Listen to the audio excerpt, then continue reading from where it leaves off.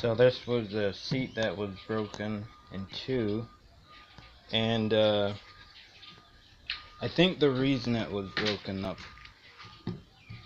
or was split down the middle is because the back, these two pieces, they're actually too wide.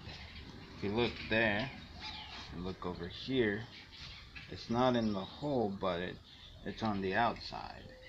The hole is on the inside. There is on the inside.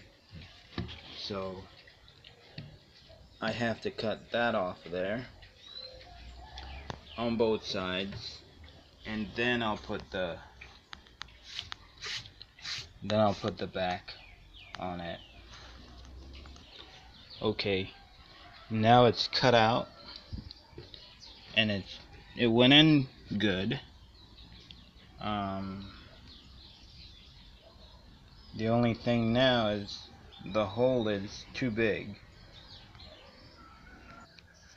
This one is taking a lot of glue because this hole is so big. I gotta put a lot of glue in there to fill it.